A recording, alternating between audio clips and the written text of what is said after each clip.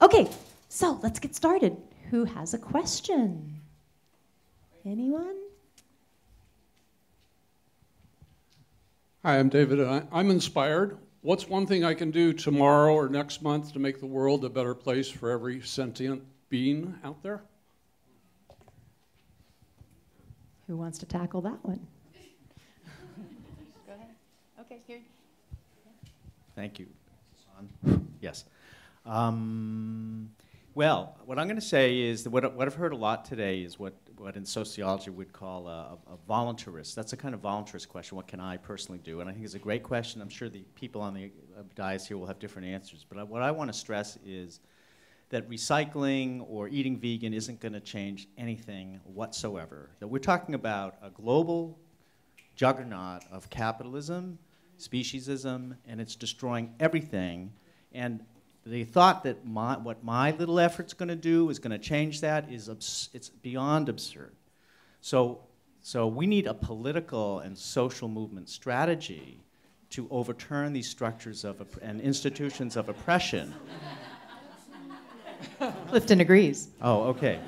So anyway, that's I do think that framing it as what can I do, and I understand that we all have to figure out what our role is, but I do want to highlight that it isn't about changing individual, quote, lifestyles, or, I mean, that's a tiny part of it. It's about looking into the deep pathological structures of this civilization, and it's a civilization that needs to be overturned, the whole thing, and from war and militarism and patriarchy, right? You all agree? Right, okay. Okay, well, I agree with John's argument that we have deep structural changes that we need to make. But at the same time, I would never suggest that we don't have a personal responsibility in our own lives, or that what we as individuals do is meaningless. I couldn't agree less with that point of view. And I think that everyone has to start as sort of in the motto, what is it? Let there be peace and let it begin with me, okay? So it doesn't mean it has to stop with you, but to suggest to you that everything you do personally is useless and that you're just impotent unless you are part of making some huge, grand, historic change, I think is completely mistaken. And I would never, ever tell anybody that that choosing to be vegan, that choosing to shop with cloth bags instead of zillions and trillions of plastic bags, because let's just keep one thing in mind. What are we going to do about capitalism? Okay, one thing is this. Capitalism and consumerism are two sides of the same economic behavior. People want stuff. And when you hear people talking about how they're against capitalism, but they still want their smartphones and their widescreen TVs, they want to go to the store and get any number of things all the time. I mean, we are part of the capitalistic system as consumers. So for us to tell ourselves that we can't do anything as individuals, I think that's the death of personal responsibility, and I think it's completely false, and it becomes a self-fulfilling prophecy when we see our own behavior as being impotent and having no effect. So I just hope that you will not decide that nothing you do can help.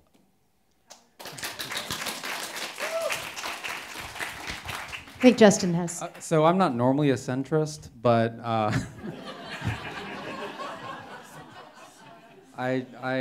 I can honestly say that I agree with both positions. I would just say get to know the animals that you're talking about, like, you know, as much as you possibly can. I had been vegan for 15 years before I met a chicken. You know, we started rescuing chickens in 2014, and now I'm here. It can be utterly transformative, and I think it's really informative for us as activists and advocates, because too often I think we get caught up in the narrative of veganism, and it very often gets detached from the individuals who actually are the whole point of all of this. And so, you know, for me, like, my veganism took on so much more both personal depth and I think like global significance when I started to be able to ground every single thing that I thought about and spoke about and did as a vegan in the experiences of the chickens living with me. Because they're all, you know, chickens everywhere are experiencing these things. And it's great that we can talk about the scale, you know, the billions who are being killed every year and the massive amounts of exploitation. But I think that as a movement, we would benefit from being much more aware of the importance of the individual. And being able to understand the experiences of the animals who are, you know, suffering by our choices, and then, you know, grounding our advocacy in a lot that way. So I would highly encourage people to, you know, become familiar with the many vegan sanctuaries that are around the country, and, you know, please consider supporting them because despite what you may hear, they're not bad investments. They're sanctuaries of all sizes and scales are really important to the vegan movement, and I would encourage definitely, you know, look into sanctuaries more, and just even if you only follow and like their stuff on social media, like, you know, it can be really informative. Okay, great. Got another question. Anywhere over here? Back the corner there? Oh, okay, sure. I'll come up there. I'm tired at this point. I just wanted to talk more about the importance of sanctuaries. My name is Zephin, and someday I want to have a sanctuary of my own, and I want it to be like a really, really big one with a whole bunch of animals. But I was just curious, what do the people on the panel think about just normal people with like a big backyard adopting animals and taking them in? Like, how would someone start doing that? Yeah. Well, one thing I would say is this. Now, I don't run a great big, huge sanctuary, but I started as an animal rights advocate working for Farm Sanctuary when they were still a very small operation in Avondale, Pennsylvania. And they were a major influence in my decision not only to start United Poultry Concerns as a national organization, but to include a sanctuary for chickens, turkeys, and ducks as an integral part of our work. But one thing I know about running a sanctuary, even as in our case, it's a small, 100 birds total, okay? Sanctuary work is very, very labor intensive. And it isn't just you take in animals.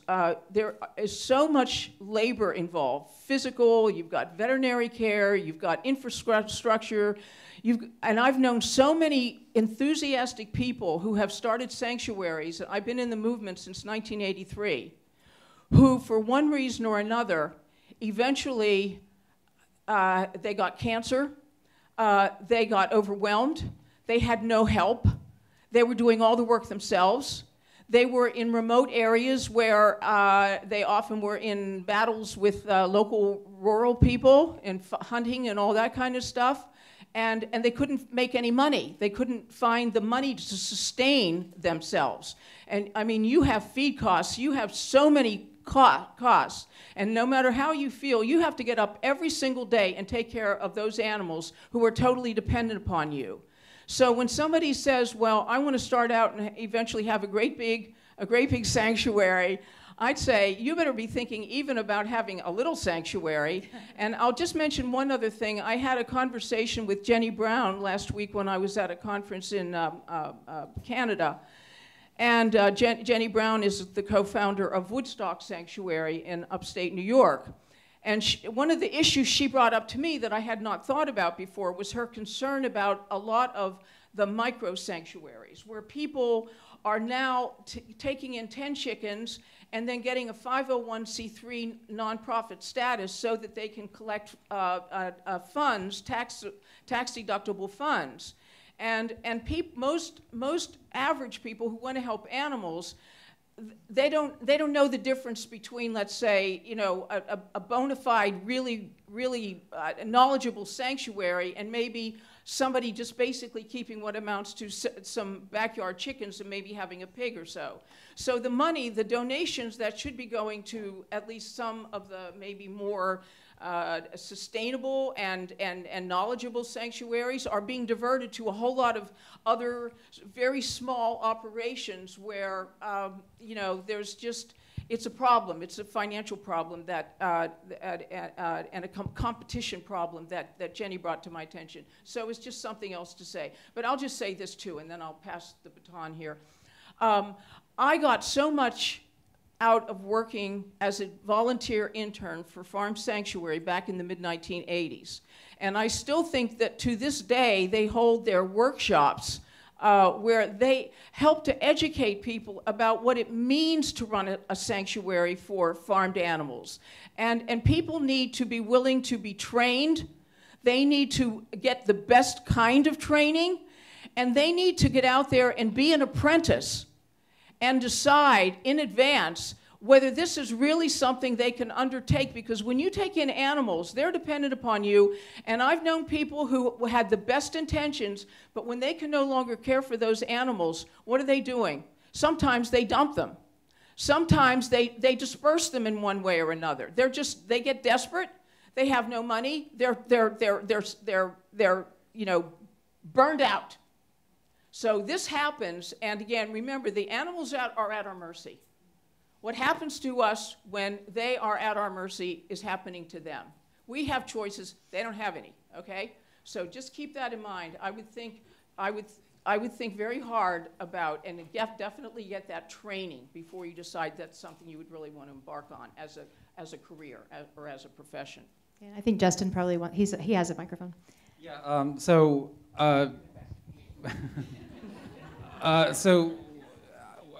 my wife and I founded the Micro Sanctuary movement to help people who are interested the way that you are.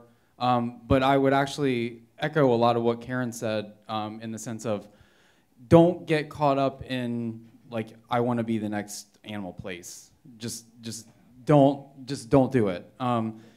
Start small and think about only growing in a way that you can handle based on experience and based on funds that you have. You know, a lot of people think that as soon as they rescue a chicken, they need to start asking for donations. You would never do that with a dog or cat. It's problematic in a number of ways, you know, but separate from, you know, funding for sanctuaries in general. But I would just say that, you know, we encourage people to start very small, to self-finance and expect that you'll have to self-finance, and only grow based on like actual experience on the ground, not like your grand visions in the head, because that's actually kind of crippling if you just like expect that like the only vision that you have for sanctuary work is running you know, a multi-million-dollar 100-acre 100 animals sanctuary, because most people just aren't going to be able to do it. Most people aren't going to be able to do a tenth of that. So it's really important. I think that passion and that interest is wonderful, but start small, expect to self-finance, and super crucial part, become part of a community. You know, whether it's the Micro Sanctuary movement or other people who are doing rescue work and sanctuary work, you know, it's really important to have that sort of support, because it is very demanding, intense work. And you know, there are other people out there who are trying to make a difference that way, and I really encourage you to look at, you know, to become part of that community as well, so that, you know, you can have that sort of support as you try to find ways to make an impact. Okay, great. Okay, so, did you want to say something? Sorry, go ahead, Adam. Yeah. So, practical advice, I mean, you've heard practical advice, but legal advice, although you're not a client. Okay. 1, take a look at the zoning laws. See if you're even zoned to do what you want to do. You might need a variance. Number 2, look at the licensing and permitting laws from animal control. So you're probably going to have 2 departments. You're going to have planning and development from zoning perspective, and then you're going to have animal control looking at you from a licensing and permitting perspective too. So you're going to have to clear those 2 hurdles. Then you're going to want to consider your neighbors, because you're no doubt going to get complaints if there's any noise issue or odor issue or whatnot. And you might have a Right to Farm Act or sort of an anti-nuisance or nuisance immunity type act that could help you. So I guess pick your location carefully and run the legal analysis before you get started. Great. We have a question over here. Thanks for a great conference. Hey, John, I have a question for you regarding, and it was a great talk. And I noticed, I might be mistaken, but at least through the photographs that you presented, I didn't see any people of color. So it looked like there was white women who were involved in the femivore movement. And the kinds of expressions that you were relating, even when they weren't photographs, are of a certain class. And I'm wondering if you can speak to, we see this as a femivore movement and there's appropriation and usurpation of feminism, but can you talk to, seems to be hidden class and race issues in this movement as well. Can you speak to a little bit on that? Yeah, it's a great question. It's very peculiar, but I mean, literally there are dozens of these memoirs and they've been read by millions of women, and I haven't come across any by people of color yet. Maybe there are some, someone knows them. And also, there was only one working class woman that I could tell. The rest are middle class or even upper class, making very good six-figure salaries in Manhattan, who become from very good jobs to do this, and that's why. And it's only a kind of hypothesis of mine or theory, but I do think that there's some weird connection with, Hillary supporters in a weird way, in the sense that Hillary Clinton represented, for many aspiring middle and upper middle class white women, kind of the final breaking of the glass ceiling, and then for very good reason, a lot of women have been very frustrated that she didn't win, But Clinton is also a mainstream candidate with a war kind of outlook, very aggressive foreign policy outlook, and that's what made her, in a way, a good candidate or a favored candidate within the Democratic Party apparatus. So I guess what I'm saying is that my argument is about a displacement, as I see it, of rage at the limitations of women as a subordinated class in our society, particularly those women who benefited the most from the women's movement, right? Because black women and Latino women and so on have not benefited as much, right, economically and so forth. They don't have that same sense of entitlement and privilege, and therefore they don't have that same sense of rage, maybe? I don't know. I can't, someone asked me afterwards, well, how do you explain the psychology, the perverse psychology? Because here we have, wonderful people in the room and alongside me here who are passionately committed to helping animals, right? And have anger, but they're channeling it out of compassion. So how do we explain these women who are doing this? And again, this is my working hypothesis in terms of the appropriation of feminism, is that these are women mostly of entitlement, mostly white, okay, who feel like maybe they haven't, the corporate world hasn't met their expectations, so they're going to lean in. If you know the Sandberg book. But as I joke in my book, they want to lean in, but they want their stakes lean too,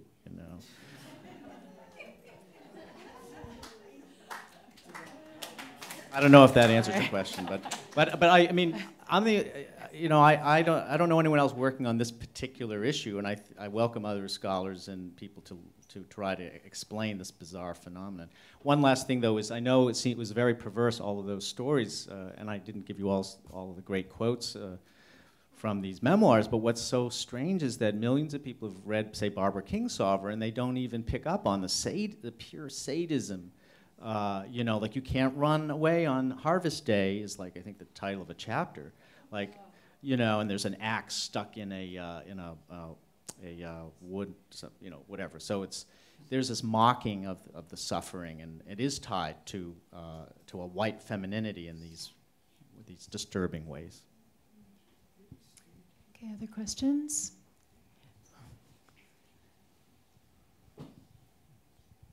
Thanks.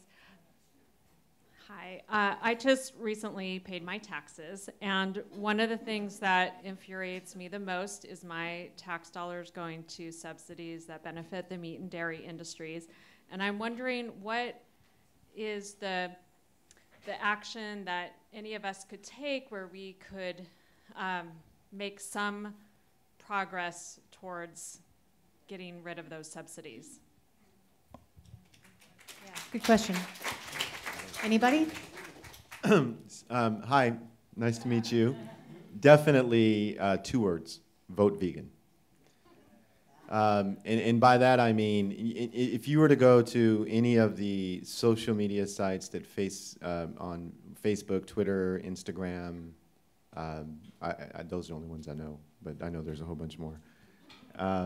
And look at some of the collateral that the Humane Party is publishing, what you'll see as common denominator is, vote vegan, vote for candidates that truly represent your values.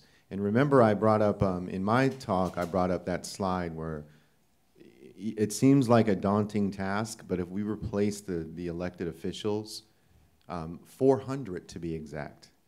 So 2/3, and when you think about how many people are in the United States, 400 is not really a lot. Now granted, it's institutionalized, and there's a lot of legacy and tenure and a lot of incumbents seated in the House of Representatives, seated in Senate. But 400 individuals, people with blood and muscle and that are just like you and me, that have happened to just have some influence. So whether it's you running or whether it's people that you know that are running like me or Robert Mason of the Humane Party in Texas or Alexandra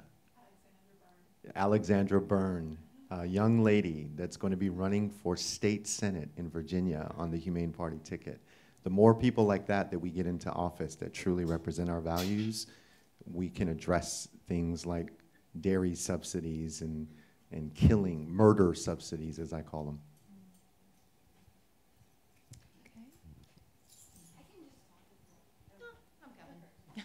I'm on my way.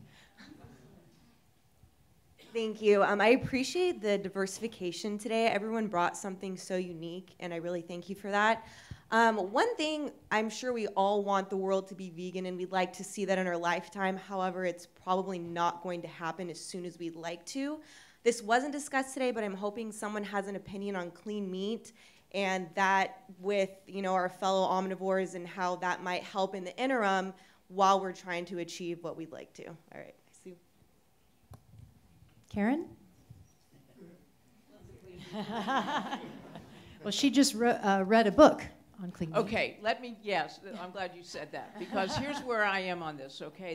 The clean meat, or so-called cellular agriculture, the idea of creating meat in laboratories and creating meat that would, at least hypothetically, not include any actual animals, or at least at some point would not require like a medium in which to grow the meat, the muscle tissue, which has not been accomplished yet, and then be able to market on a scale that would be able to massively bring down the enormous cost of this flesh that is non-animal flesh. I mean, it's not, animals aren't involved, but it's still all the components of their muscles. And then there are the regulatory hurdles with the Food and Drug Administration and the U.S. Department of Agriculture, plus all the other comparable government agencies in all the other countries. Okay, those are just some of the things to think about. I just finished reading Paul Shapiro's new book, Clean Meat, which has a subtitle to do with revolution, and I recommend it, okay, because even though it has like a ta-da, ta-da, victory sound to the title and subtitle and all that, there are also all those caveats in the book. Once you read the book, you see there are a lot of, so many issues that would have to be resolved. I'll just say this quickly. I also attended a conference in Canada last week where one of the speakers spoke on the topic of so-called clean meat, non-animal based flesh. And he took a very negative position on it. One thing that, for example, Priscilla Farrell of Friends for Animals pointed out in a blog recently was, it would be so easy to put actual animal flesh into these restaurant and supermarket foods. Who would ever know where it came from? it's also been pointed out by many people in our movement. Why the heck are we going to invest ourselves in promoting laboratory meat when we have all this amazing vegan food that most people don't even yet know about? Why are we already giving up on that? Now, I'll just mention one other idea that is of particular interest to me. I have thought, and others have suggested, that that assuming that people feel guilty about the suffering they impose upon animals in order to eat them and their eggs and their mammary milk and so forth, that if they could have their meat without having that guilt anymore toward actual animals, they might then be able to care about chickens and pigs and goats freely, because they would no longer deny the life and the value and the feelings and the personalities of those animals, which they need to do in order to have them be killed or to kill them themselves. Now, I don't know. I mean, it's just something to think about. Would people be more compassionate towards farm animals if they were not engaged in a guilty bloodletting relationship with them, because they would have their meat but without making the animals suffer? These are just some of the issues that I have come up, have encountered or thought about. Justin? Yeah, I think, I don't really have a whole lot of hope for lab meat myself, but one thing that I want to consider with this is, or two things actually. One, it doesn't really challenge the fundamental problem here, which is the species commodification of animals. And I feel that, like, if we just replace products and we don't challenge that, we're not actually going to solve the underlying problem, and people are going to continue to eat real meat one way or another, whether it's underground or the black market or whatever. It's an issue. But also too, like, that doesn't answer the question about eggs and milk and other animal products that people are still very much attached to. And as long as those are still there, there's going to be dead bodies, just because economically it doesn't make sense to farm these animals, and you have to do something with them when they're not economically viable.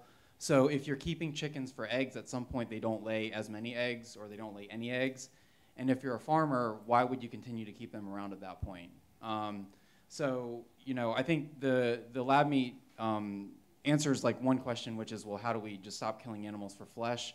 But that comes with a whole host of other questions that would need to be answered to actually stop having farmed animals being used. So I'm not saying that it's out, but I just think that we need to think a lot more about it, and not just very specifically about slaughtering animals for meat specifically.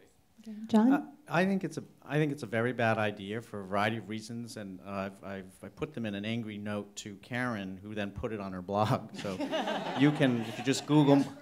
No, you did. No, it's great.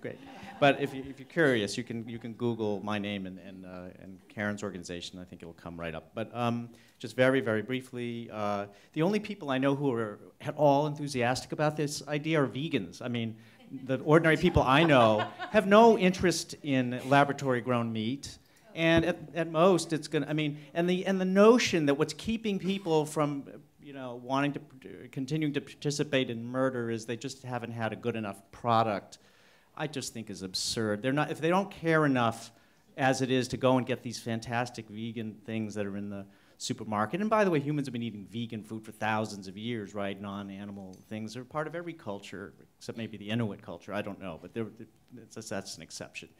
But I think like the fact that Paul Shapiro and the HSUS, have been interested in this is already, to me, it's a sign that, this is kind of this elitist, pro-capitalist, let the free market work it out. It's such bullshit, and it's so not going to work. And all it's going to do is confuse consumers who are already, well, what's real meat and frankly, if you think about locavorism, the whole reason that became a billion-dollar industry and made John Mackey, you know, a fabulously rich man in Whole Foods, is because it's marketed as authentic. It's real, you know, that it's a connection to the animals and so forth. So it's like clean meat is going in the opposite direction. People don't want synthetic stuff. It's like these femivore women, they want an authentic relation in a society where they feel alienated, where we're all just stuck with the machinery and artifacts of our civilization, and people want a connection to the real.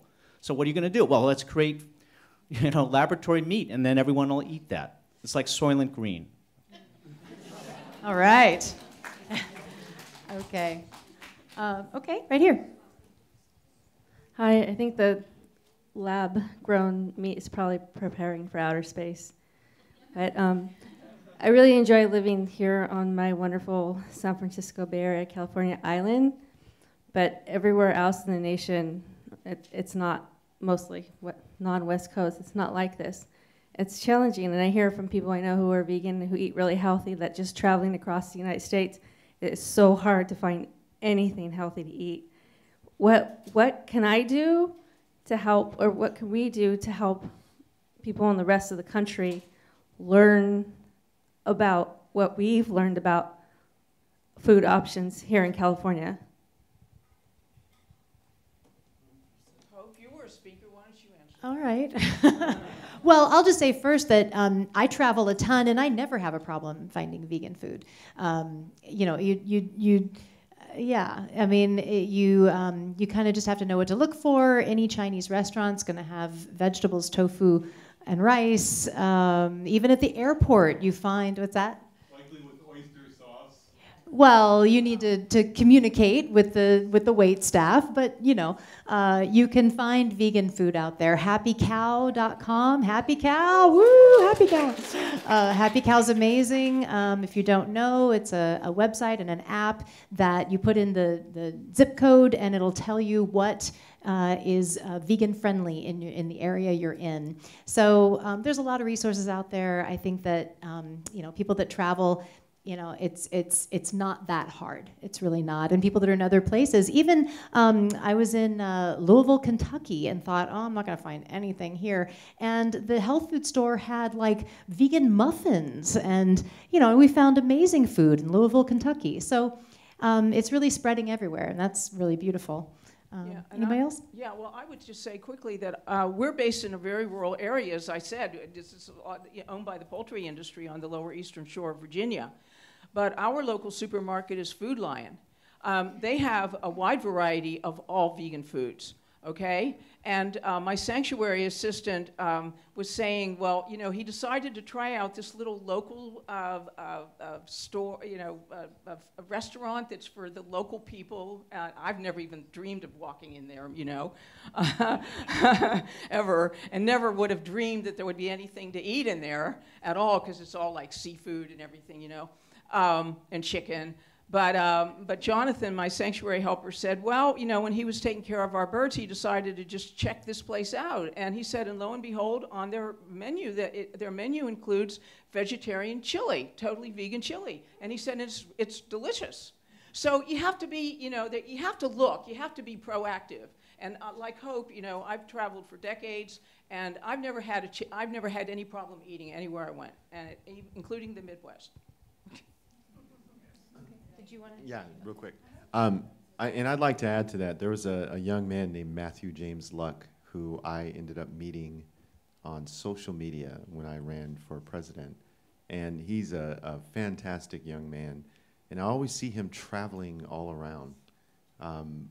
He's in Texas one day, in New York, and then down in Florida, and then he got in a car accident somewhere. And then I'm noticing he starts all these groups, like the Couch Surfer group, and the reason why I'm bringing him up is because he'll call ahead of time, or he'll contact someone in a vegan group ahead of time. That's one thing you can do. And then also, this is off topic, but you'll see why I'm mentioning this to you. I was watching a movie starring Eddie Murphy about 2 weeks ago. It's called The Golden Child. I don't know if you guys have ever seen it. So funny. And they kidnapped this little boy who's like this Buddhist monk, but he's the next savior of that town. and they put him in this cage, and then they surround him by all these people, and they don't give him any food to weaken him. And then he pulls out this little teeny flower packed with all this stuff, and he plucks off a leaf, and he eats it. And it just reminded me that how resilient our bodies are. And so I'm saying this to say that I think if you plan ahead and take your vegan survival pack, I do that a lot on airplanes.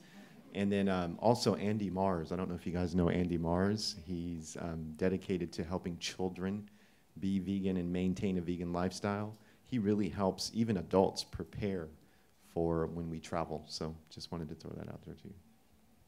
All right, another question over here. Hi there, thank you so much for today. We drove up from LA and it's just been tremendous, so thank you all. Yeah, we'll be here next year for sure. So I've got a question, maybe best at Clinton, but of course everyone's welcome to sort of jump into it. Last year I became an American citizen because I felt compelled to do so due to sort of the reality buffoon that has sort of got elected, and I just couldn't quite wrap my head around it because I really believe in this country, and so I've been thinking about getting into politics. And then off the back of your speech, I was like, bloody hell, I'm so inspired. Like, ah! And then I felt that familiar sort of like vacillation between, but what if I did, and I'd be honored to, but then how would you say, Clinton, that I reconcile sort of this question that I have of, but if I do that, then is it one less person sort of to get, sort of him out or them out? Sorry, it's not very eloquent, but... Yeah, no. That's a great question, and thank you. I'm glad you were inspired. That is what I ran for, is to let people know that there's no office too big. It's a constitutional right for us to be able to run for office. It's just gotten to the point where it's so monetized, and there's this one-party system that boasts that it's two parties, but it's really, in my opinion, a one-party system. And I don't think you need to reconcile anything, because when you think about it, most of the time that people get angry about their vote for a quote-unquote third party is because that person shared their vote with them. Your vote is like your hair.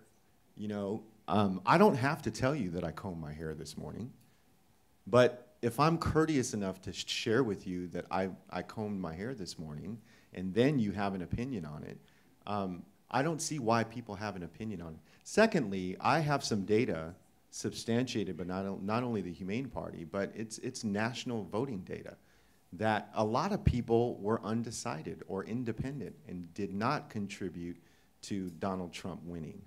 It was the people that voted for Donald Trump that got him to win in the key states that won the electoral votes. So I don't feel that you should reconcile anything, and I think that what you're doing, if you do that, it's brave, and it's even brave for you to think about it, and I salute you. Yes. We need more vegans running for office. Do it. All right here. So my question is sort of along the same lines of hers. That San Francisco, we have like so much opportunity for fresh food, and a lot of people here don't experience food deserts, but what do you say should happen in those areas where there are food deserts, where there isn't any fresh fruits or vegetables around?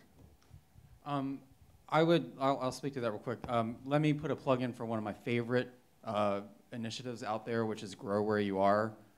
They're based in Atlanta, and they are totally veganic, really just amazing activists who are started out with an urban veganic farm, and now they have a larger property, I think, outside of Atlanta. Does everyone know what veganic is? Maybe you could explain veganic just briefly. It's doing agriculture, gardening, larger scale agriculture without any animal inputs. So no manure, no fish meal. I think Adam mentioned. No blood meal, no bone meal. Yeah. Well, actually, they found that the best fertilizer materials is composted straw and hay.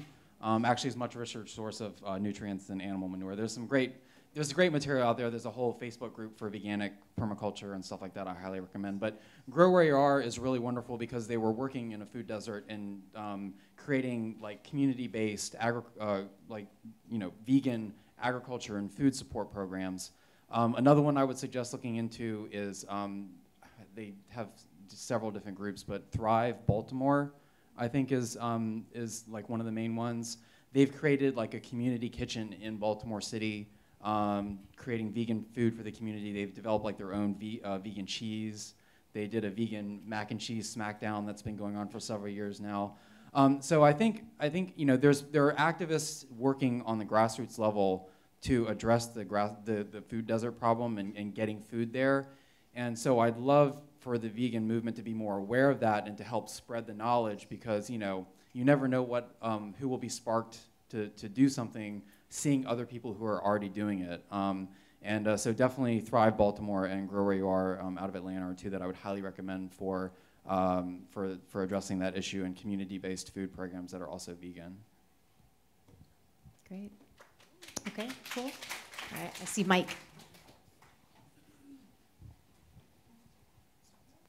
Now, we were instructed that we're supposed to concentrate on things that were mentioned today, so maybe I'm going to transgress here. I'm kind of surprised I haven't heard any mention, I don't recall, about local legislation. And there's some local legislation that has been very important. In Berkeley, and I believe in San Francisco, there have been ordinances passed to outlaw fur. But the huge example is city ordinances outlawing use of bull hooks on elephants, which were passed in Los Angeles and then in Oakland, and it was those ordinances that led to Ringling Brothers Circus putting aside elephants, which is a wonderful, great thing. Now, also, local activists here are talking up the idea of a local initiative in the city of Berkeley to ban meat in Berkeley.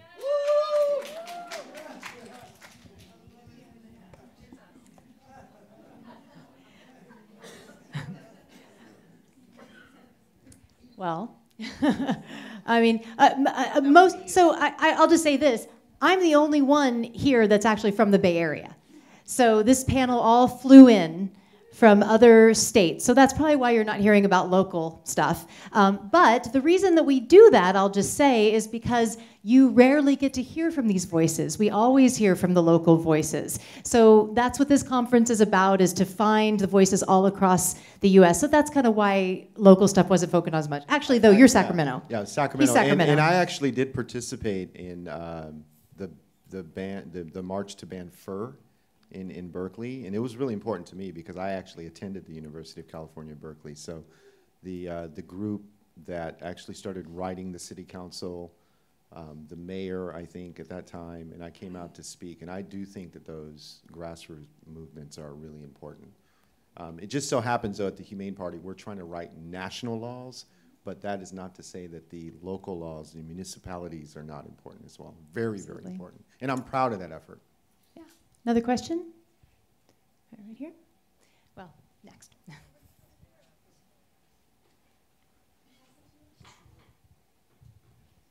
This question is for John.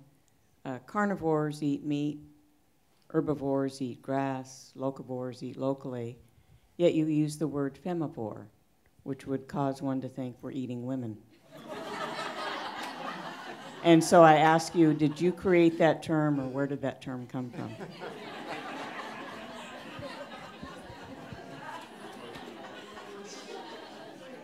Well, if it's locavore, you can't eat a local. You're not Thank eating a you, local. Hope. Thank you. Yeah, I'm sorry. There were so many things I left out of the talk, but you may have noticed there was a New York Times Magazine article about can chickens save the desperate housewife, and it was that column, I believe, in the magazine where they coined the word femivore to describe women in the carnal locavore movement. So I did not invent that term, and you are technically right. Very, very few locavores eat women. I just want to make that very clear. Because people this will be going out broadcast, and I don't want people to get the wrong impression. Okay. All right. Another question over here. Who was it? Okay, all right. Well, over here. All right.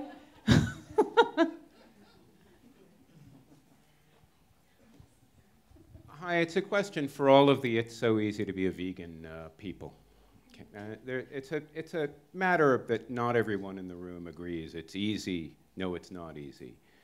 You're going to have a difference of opinion. Now, related to what we heard today, we saw some Faunalytics data. There are more ex-vegans. There are more ex-vegetarians than there are vegans and vegetarians. I'd like to hear from the "It's So Easy to Be a Vegan" people, how can we retain veganism better in this country? Well, I'll say that I think that a lot of what the recession or the people going back is lack of social support, lack of community, not necessarily lack of vegan food.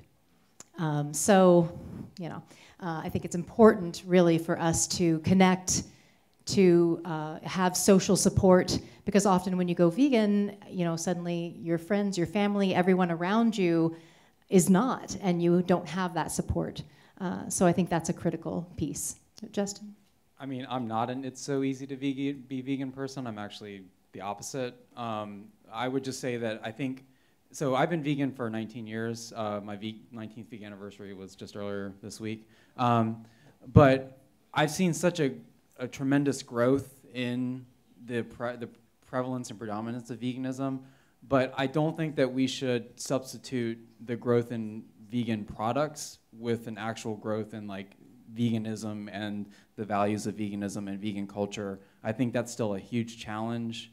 And personally, like, I understand why people starting to eat vegan products and buy vegan things every now and then is a movement forward. But I also think that people who don't understand the ethical foundations of veganism are the ones who are going to relapse, if you want to call it that, whatever term you want to put to it.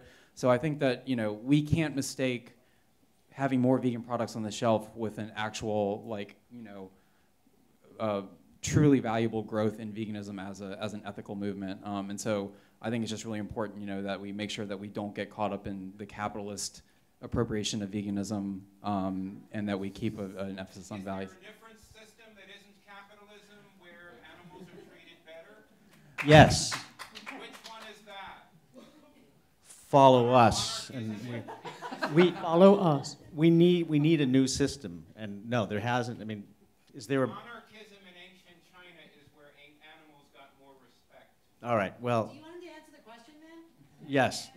Yes. It's okay. The answer is, I mean, no, not the answer, but I mean, it's. I agree with what you were just saying about diversification of food systems or food choices is not to be equated with enlightenment in the culture, and that's kind of what I'm trying to say. I don't think. Personally, I don't describe myself as a vegan as the first thing, because people think of it, you use the word lifestyle actually, which is a word I never use. It's not like the reason I'm against violence against women, it's not my lifestyle. I'm not against racism because that happens to my lifestyle. I respect your lifestyle, you're racist. No, it's not even an ethical question. It's a political question. It's a social justice question. And in fact, the people, the fair weather vegans and vegetarians who then jump, now they're like Molly Katzen. I didn't get a chance to quote her tonight. I was going to today, but Molly Katzen wrote, of course, the Moosewood Cookbook, and now she's chastising vegetarians and saying, I was never pro-vegetarian per se. And you have all these people who are now eating meat who were supposedly vegetarians who just never really got it, in the sense that they didn't care about the violence. See, this is a question of violence, and that has to be the issue. It isn't a question of food preferences, food choices, ethics, in the same way that the Holocaust wasn't about ethics. It wasn't a problem of Kantian ethics. It was about murder, and it's about violence, and it's about justice, and the animal rights movement, parts of it have just not done a good enough job at that. And also, of course, people don't want to hear that. But that, to me, seems to be the message. Let me just really quickly. The two women I showed in my presentation, Natalie and Meredith, they're both ex-vegans. So it's definitely a thing. Okay, we have just about 6 more minutes, so couple more questions. I was just gonna Oh say yeah, go quickly. ahead. I'm sorry, Karen. I think it's a very complicated issue, and it's a very depressing situation. But we have to keep, charging forward as best we can. I do think that a big reason many people try veganism, but then they revert to the way they used to eat. I don't think there's any question that, first of all, if they learn something about how animals suffer, and they're momentarily very moved by that, but then they're absorbed back into the world they came from. And the world they came from is just like everything around, for the most part, is non-vegan. And okay, they want to get along with their family. They don't want to fight with their children. They want to go to a restaurant with their coworkers. They don't want to have meals and eating be an issue. People want a meal to be where you relax, you feel comfortable, you relieve stress, etc. So when veganism becomes an issue, now the meal is an issue. And now it's a place of stress, just like every other place. And again, I think it's the ambience in which most people live, certainly to this day, where it's not a vegan world. And it's just so easy to just revert to what's comfortable, what's everybody else is doing, what makes it so easy to say, well, just go, and then you like Benjamin Franklin said, he was a vegetarian for a long time until he was on a ship, he says, and they were cooking fish. And he said the fish smelled mighty good. And he said, like, he wanted to eat a piece of fish because it was being fried and it smelled good. So he said, well, so I had to justify this. So he said, when they were cutting open the fish, he said, I saw there were smaller fish in the bigger fish, inside the bigger fish. He said, so therefore I rationalized to myself that if you eat each other, therefore it's okay for me to eat you. But then he said, the point is, it is so easy for human beings to rationalize what they want to do. He said, man can come up with any excuse to do, like my nose was smelling the fish, so I had to come up with an argument to myself that would justify myself not being vegetarian anymore, but eating the fish on this voyage. That's what he said. Okay, another question?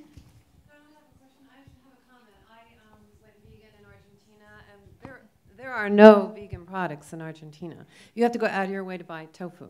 And I just saw Earthlings, and I went vegan the next day. And I'm one of those who actually thinks it's easy, because I even had friends who came from the Bay Area to visit Argentina to go to Antarctica 1 month after I was vegan. They wanted to go, of course, for the beef, because that's so famous. And I went to the restaurant with them, but I ordered spinach and mushrooms, and it was fine. If you really want to do it, there are ways, even in Argentina. And they don't have anything in the frozen food section or anything like we have here in Berkeley. And it's doable, and it's easy, I think.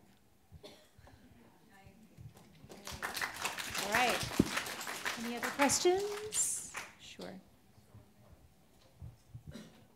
This question is for you, John, but if anybody else wants to answer it, whatever. You talked a lot about how in the femivore movement it's mainly white women of a certain socioeconomic level. And yet when I look around this room, in a state that's practically minority majority, I don't see a lot of people of color here. And I'm wondering, what can we do differently to attract more people of color? Yes, you sir. That's a great question. And there are various activists, like Breeze Harper, and people in what's called critical animal studies who are working on this very topic. And it is of concern. And there's a lot of kind of sociology about why it is that white middle-class people tend to make up the movement. In terms of changing that, I think that trying to ally this movement with other movements would really be helpful. And I've tried to, that's kind of what I'm saying about capitalism and so forth, that this is just one tentacle. Well, I hate to use that as an animal metaphor, but it's one aspect of a larger totality of violence that is contemporary human culture, right? And so violence against animals is the main one, in my view, and the bedrock for everything else. But if we're we're against the oppression of animals, then we have to be for the Me Too movement, and we have to be for the Black Lives movement. And frankly, if people see that we're walking the walk, right, and that we are there for them, now it's a long road, or a long road to hoe, because in fact people are speciesist on the left. I mean, sometimes I think that the left is more speciesist than the right. But I think that's one answer, is that we need to form alliances and show solidarity with other movements. I don't know if anyone else has any. Yeah. So I'm really fortunate that I've had the chance to work with some amazing Black vegans. So I really encourage you to check out Black Vegans Rock. AFCO started it, and she's doing amazing work to really highlight the work that's actually already being done by Black vegans and other vegans of color. So it's, and she really helped me to learn a lot that, like, I think we're kind of approaching it in the wrong way sometimes when we think about bringing more vegans, like people of color, into the vegan movement, rather than recognizing that there's so much work already being done by people in the Black the Black vegan community, and instead of trying to make them part of our movement, it's about recognizing the work that they're doing. And so I'd like to recommend that project to people, but also kind of just a mentality comment that sometimes, like, if we think like this is it and we need to bring people into it, we may be thinking about it the wrong way.